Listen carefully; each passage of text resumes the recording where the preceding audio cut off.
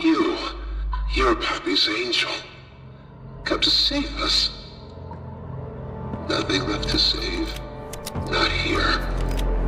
Nor at Catnap's home, Angel. Their home. A myriad pairs of eyes are on you now. Watching, waiting, hungry. They want nothing more than to crawl beneath your skin and eat away at you bit by little bit. Fill what feels empty inside themselves. That thing, Catnap, the prototype is his god, and this is what he does to heretics. These little toys follow Catnap to avoid that very fate, and in return, they are fed.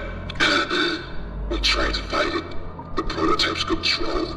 I am the last of the smiling critters. Listen to me. You need to get out of this place.